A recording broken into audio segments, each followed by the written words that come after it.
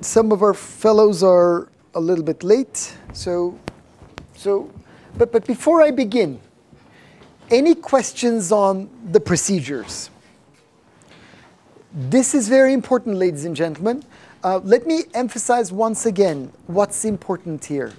All of these procedures should exist at the same time. Okay? If one is impaired, we do not call that system modern political democracy.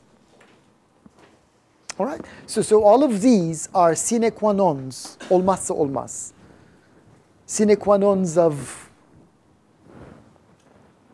a modern political system or modern political democracy. Yes, I have a question over there.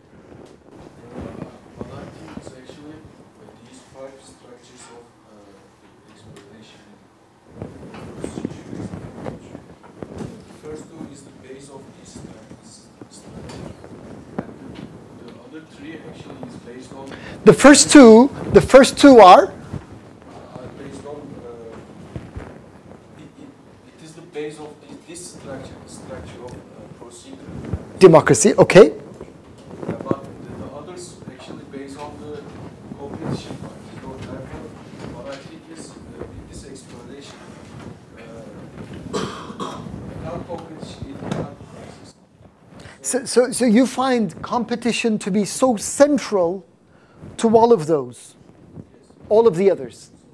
But the first two subjects must exist before the competition. So these are more like infrastructural in that respect, and the rest are dominated by the procedure of competition.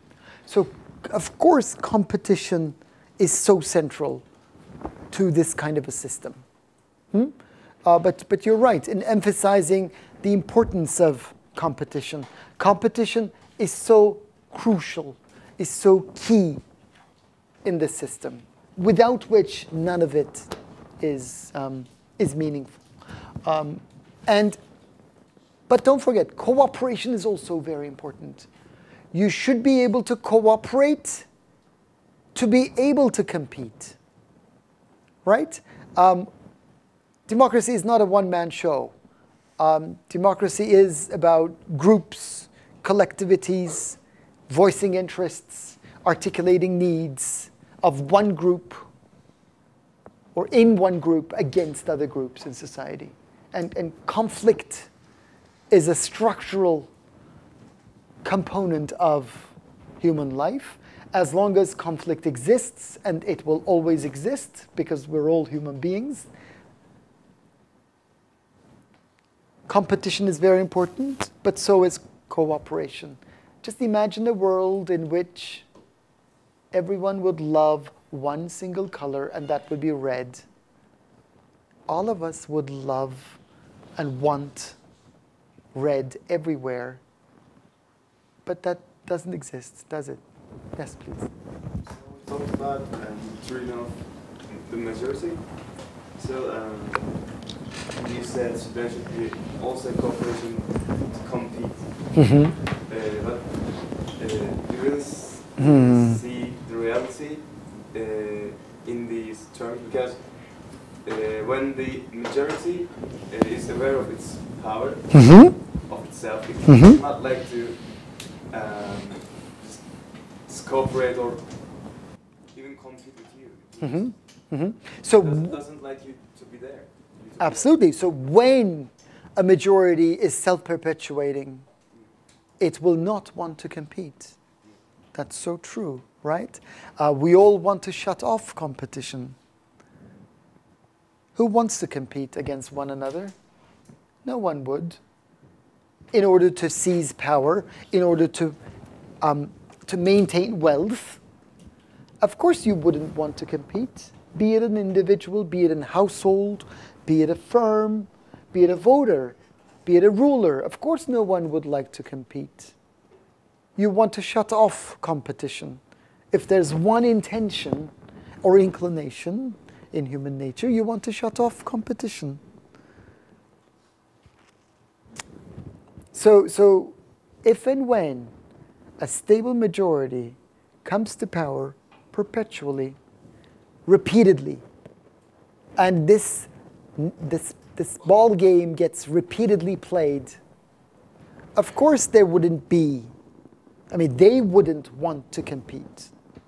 They would want to shut off competition, but that's exactly why all of these should exist, according to Schmitter and Karl and others, who emphasize the rules of the game, who emphasize that there should be procedures, component procedures, of a modern political democracy. But you're right in emphasizing that in human nature, we don't like competition, especially if and when we seize power, we seize adequate wealth. We won't want to compete. We want to monopolize. We want to cartelize. We like oligopolies. Huh? We like duopolies.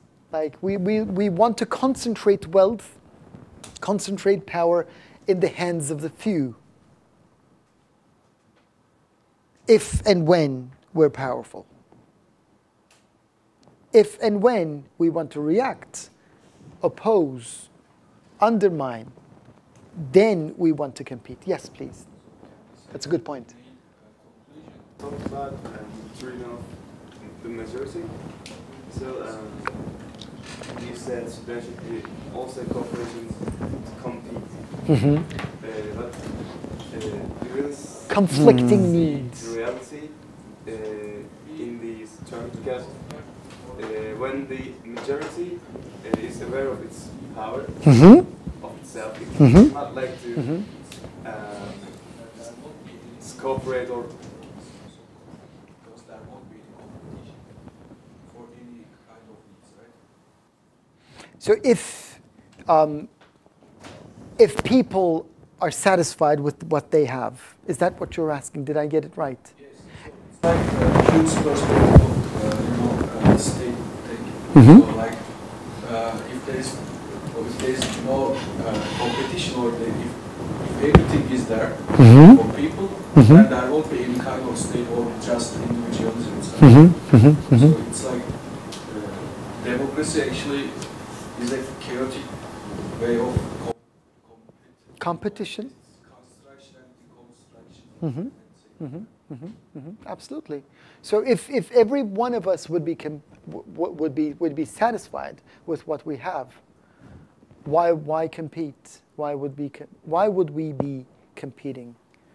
If everyone is happy, if everyone is content, if everyone is satisfied, then we wouldn't need to compete, right? But we know that for fact, the empirical world is much more conflictual. Reality is much more different. Therefore, we compete against one another because of the structural conflict or structural conflicts. We have different identities. We have different interests. We have different tastes, for that matter. We have different needs. We have different voices. So all of these mean that there is conflict built into the structure of a political system. And, excuse me, and that means we will compete against one another. So competition is key, but competition is regulated.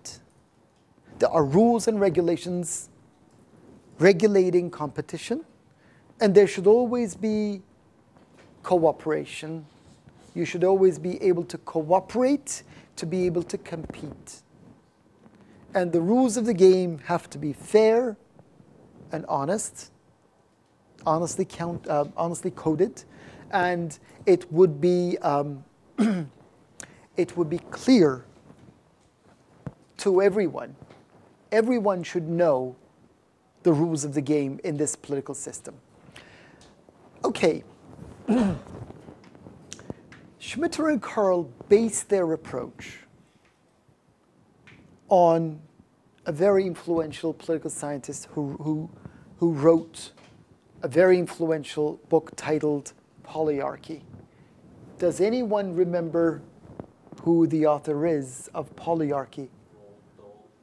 Robert Dahl, 1971. Dahl says, about 20 years ago, 20 years before Schmitter and Karl wrote this seminal article, Dahl says there are procedurally minimal conditions, preconditions for a democracy to exist and also to endure. There should be control over policy by elected officials. So control should be constitutionally vested in the elected officials. There should be naturally free and fair elections. Condition number 3, all adults have or should have the right to vote.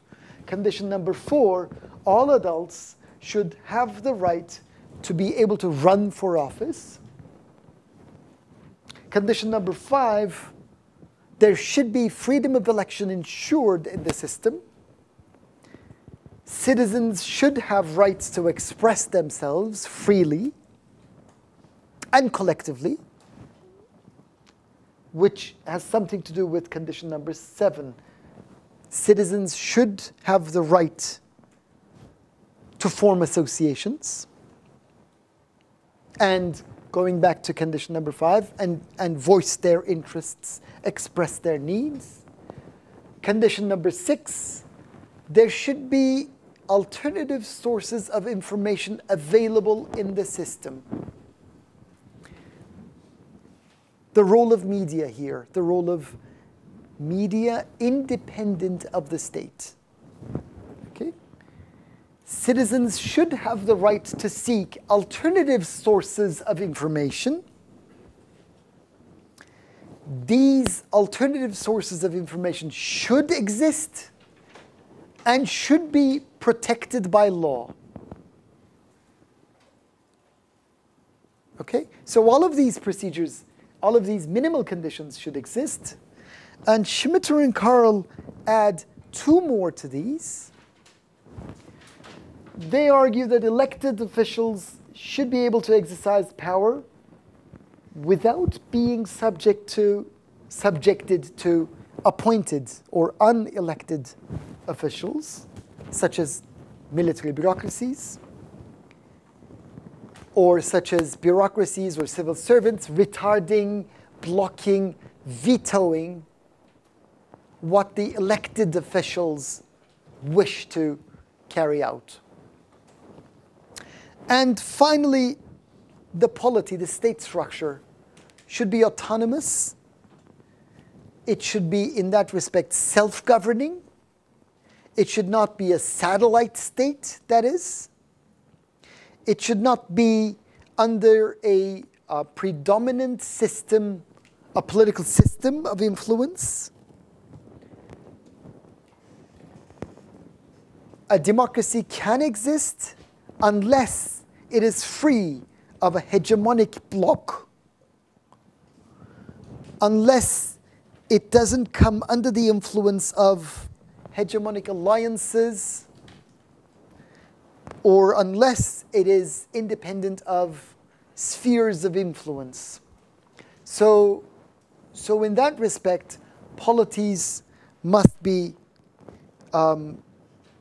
autonomous, independent. And, for example, the polity must be autonomous, independent, so that there should also be no mechanisms of neocolonialism, okay, let alone classic forms of colonialism, but also neocolonial pressures should not be prevalent in a country for that country to be characterized by a modern political system of democracy. So all of these, in fact, are subsumed under the 7 procedures that Schmitter and Karl describe.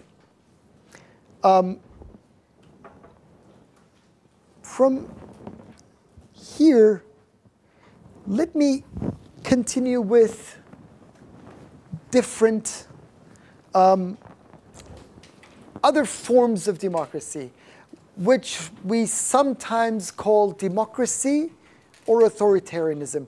We'll talk about varieties and versions of authoritarianism in Political Science 304. But let me briefly talk to you about or signal to you what we mean by qualified forms of democracy. Not modern political democracy, but qualified forms of democracy. Okay, but before that, I have a question here, please.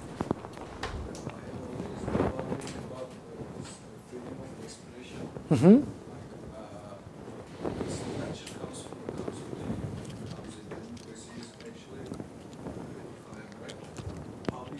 Creates some norms, or the society creates some norms and rules, Mm-hmm. which they lead to a democratization of the society. Okay. And the rulers are elected, which are accountable. In the system, yes. But the problem starts if there's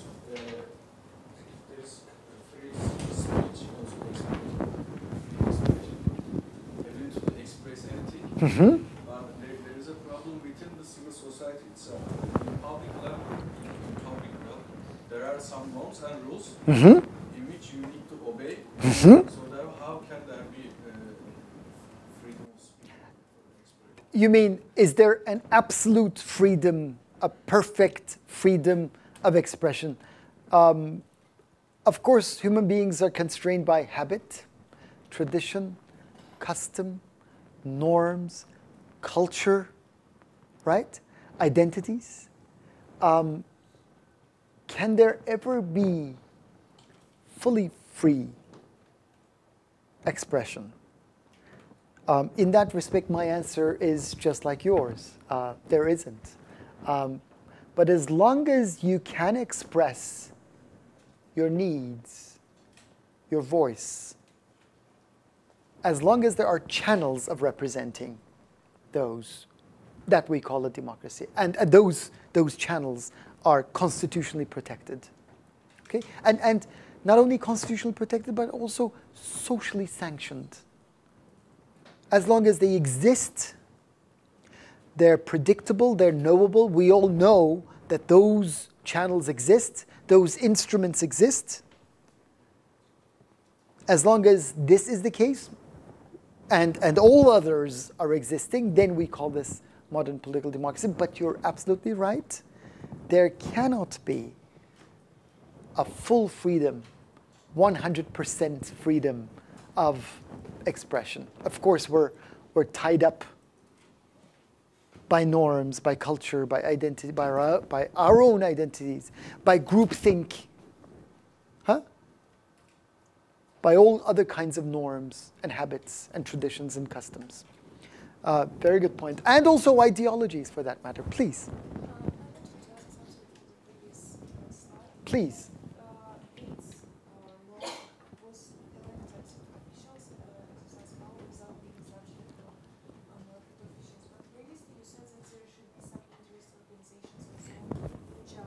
Mm-hmm. By unelected officials, that's a good question. By unelected officials, they mean, and well, we all mean appointed officials. Of course, elected officials exercise powers being subjected to interest associations, social movements, civil society organizations, and their expressions of interest, voice, need. But Schmitter and Karl are talking about unelected officials. In that respect, they talk about appointees, political appointees. For example, military bureaucrats or state bureaucrats who want to, for example, veto or retard or slow down a reform process. Let's say a legislation has been passed in a parliament. It is now time for the street level bureaucrats to implement it. But those bureaucrats may come together and decide not to implement it, or they say, we're not implementing it today. We'll see whether we implement it tomorrow. When tomorrow comes, they may say, we're not implementing it today.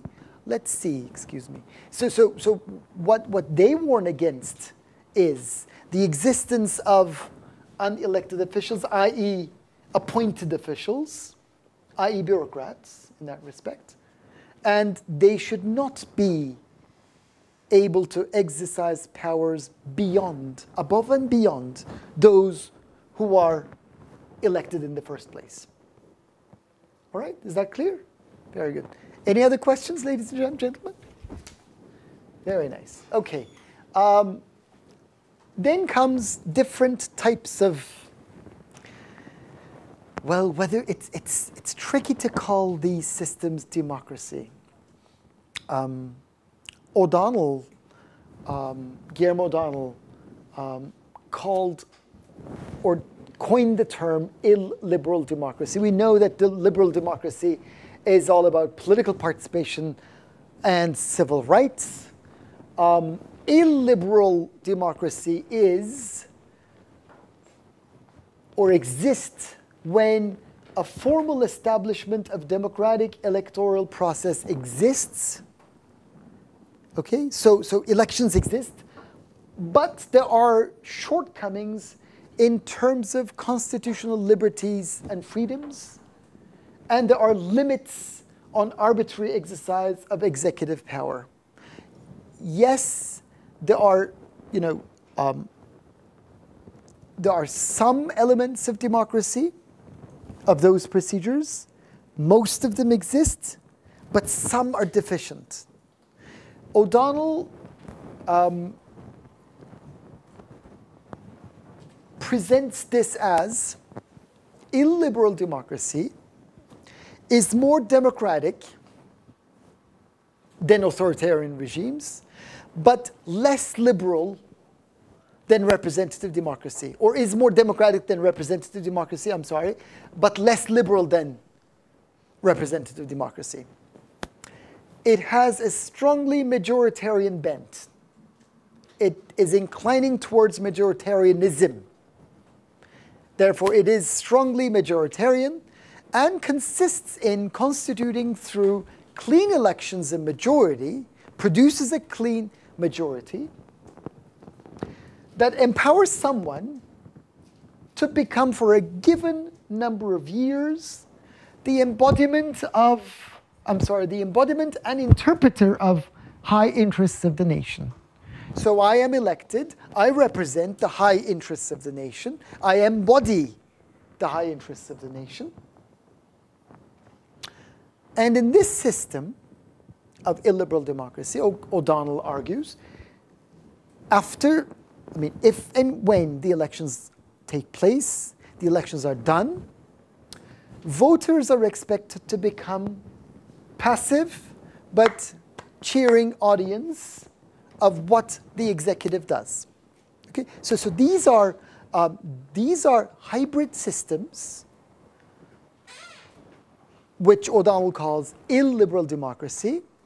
They're in between authoritarianism and democracy. We generally call them democracies, but we call them illiberal or impaired democracies. Another term that was invented that was conceptualized much more recently is what's called competitive authoritarianism. If we do this like this, competitive authoritarianism. It slides more toward authoritarianism, but there is the competitive element. The term was invented by Stephen Levitsky, Harvard political scientist, and Lucan Way. They wrote this very influential text a few years ago with the same title, Competitive Authoritarianism. And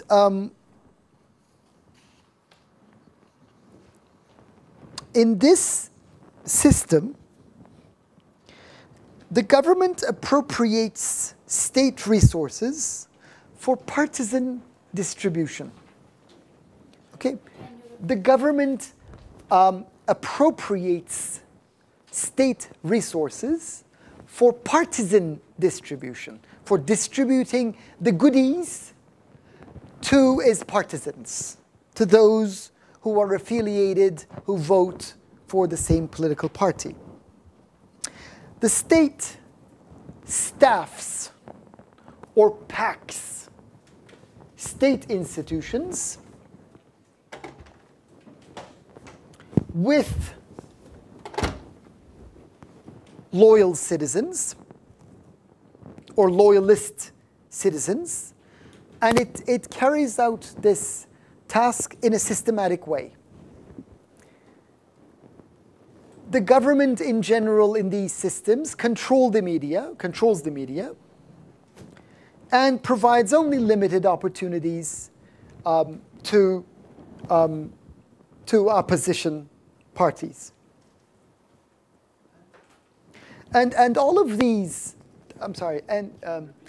the government controls the media and provides only limited opportunities to opposition parties.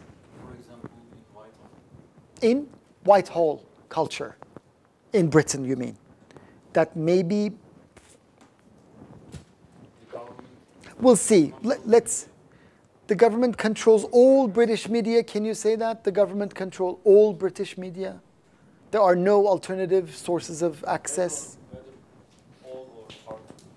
The government may control, sure. The governments worldwide wants to control the media, right? Who wouldn't want to control the media? But it's a matter of degree. The extent to which control increases, then we slide towards competitive authoritarianism. The reason why I didn't want to emphasize competitive authoritarianism is that it is more authoritarian than illiberal democracy. So illiberal democracies are still democracies, but impaired democracies. Competitive authoritarian systems are somewhere in between democracies and full, like complete authoritarian systems. But I wish to share with you some of the ideas that also come to discussions when we talk about democracy, democratization, forms of democracy, types of democracy, and sometimes models of democracy. Yes, please. I did not get why is it even called competitive? Because the government does not allow any free space for competition. The high control of media and that's a everybody of the state goes free to the violence. That's a very good. That's a very good question. Elections exist. Yes, they're freely carried out and honestly conducted, honestly counted. But my point here is, the point I want to make here is that, remember, all of these, only when all of these exist at the same time, we call this modern political democracy.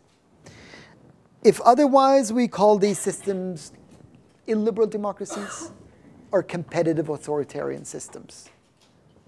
Having just elections is not enough, right?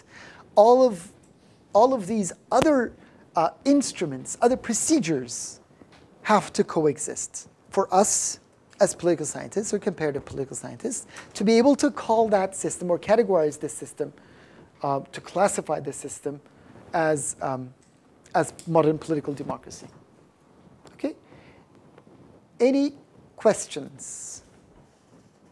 Please. So for the illiberal democracy, can we say that the main aim is to eliminate or suppress the civil version of check and balances? Checks and balances, in a way, yes. But what we want to do is that we want to get rid of competition.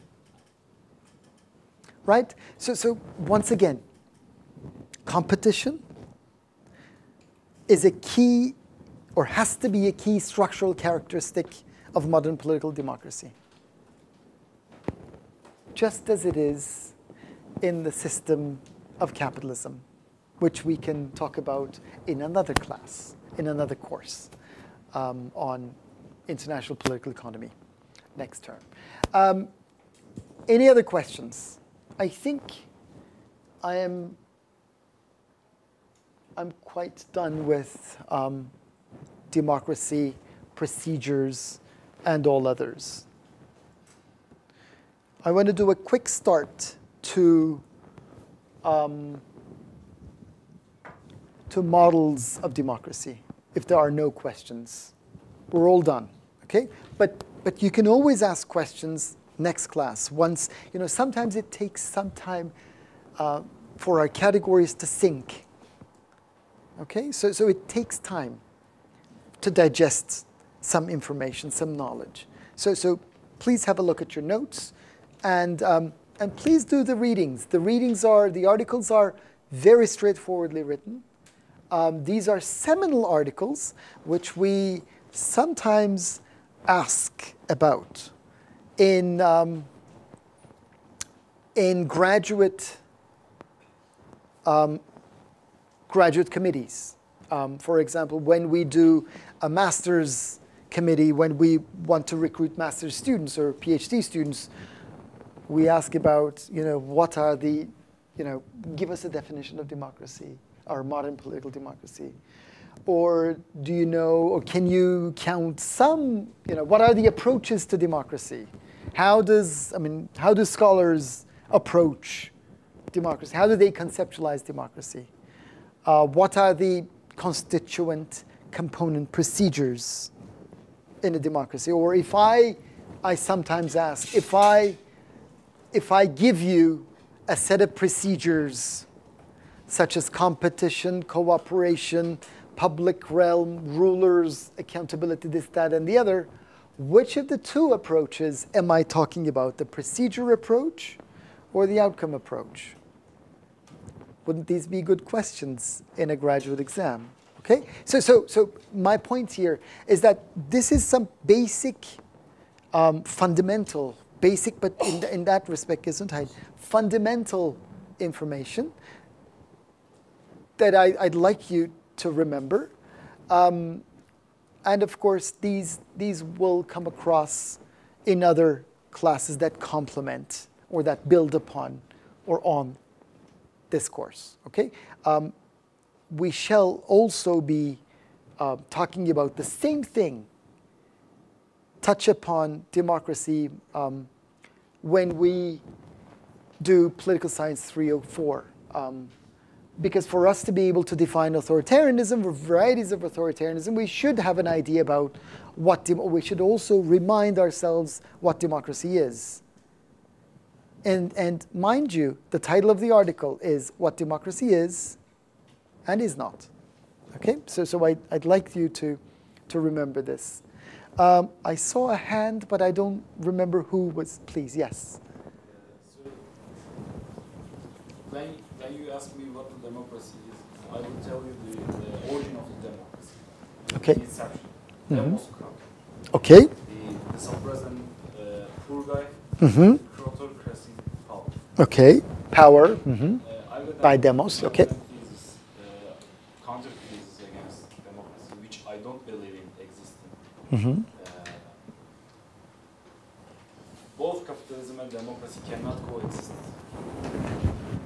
Capitalism and democracy cannot coexist. Yes, there's a huge debate on this. And simply, in capitalism, we see the rich getting richer and poor getting poor. And when the rich getting richer, the poor loses his, all the advantages, points of principles of democracy.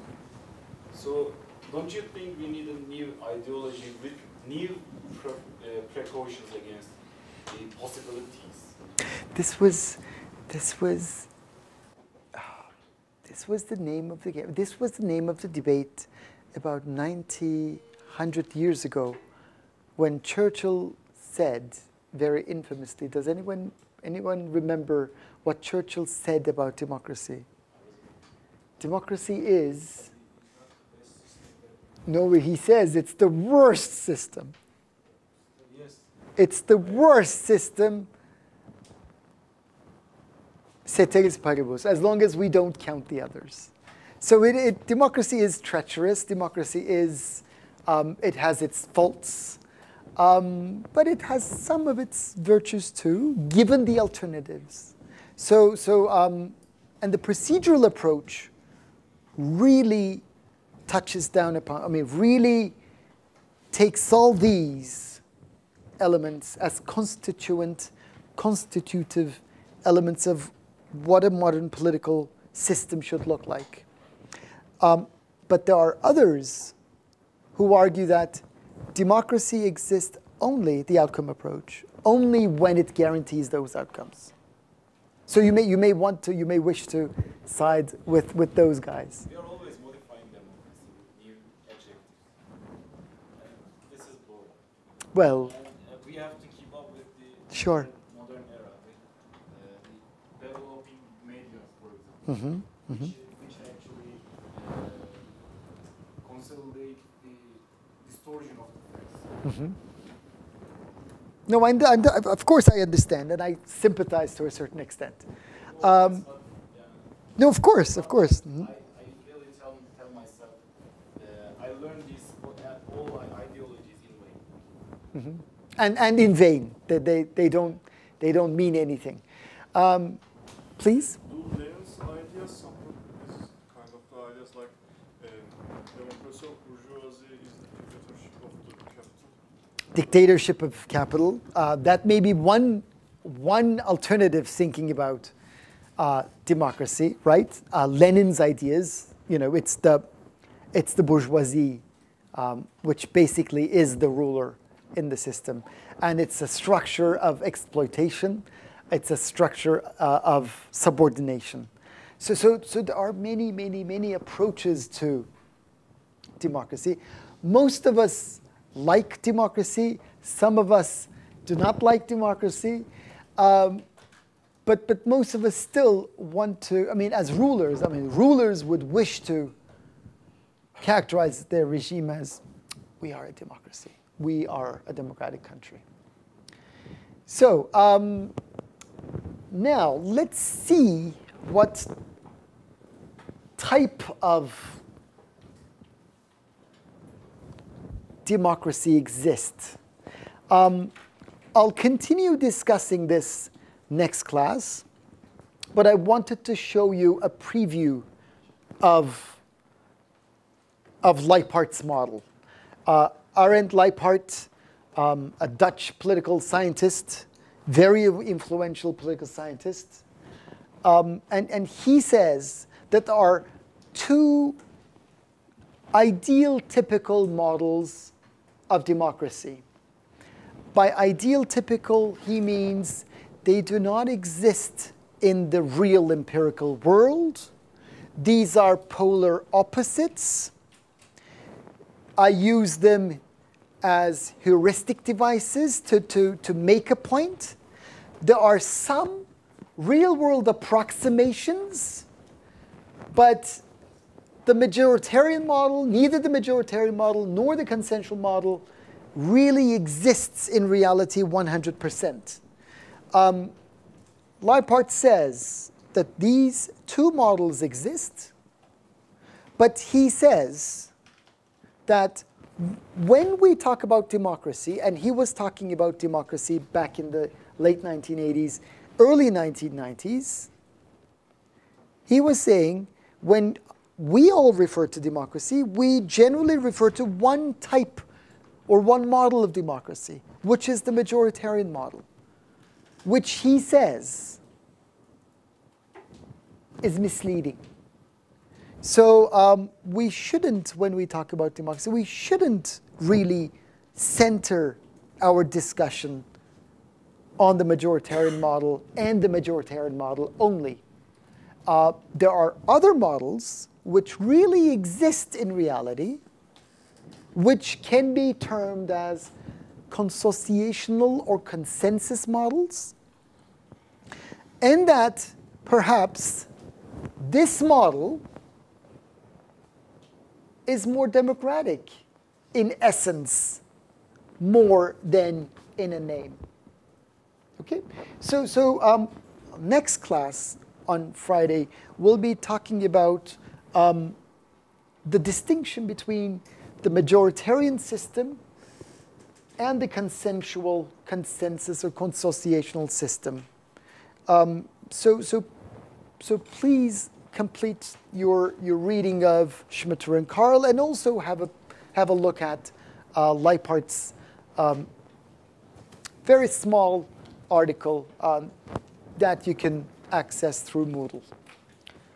And we'll discuss details on Friday. Thank you so much, and I'll see you on Friday.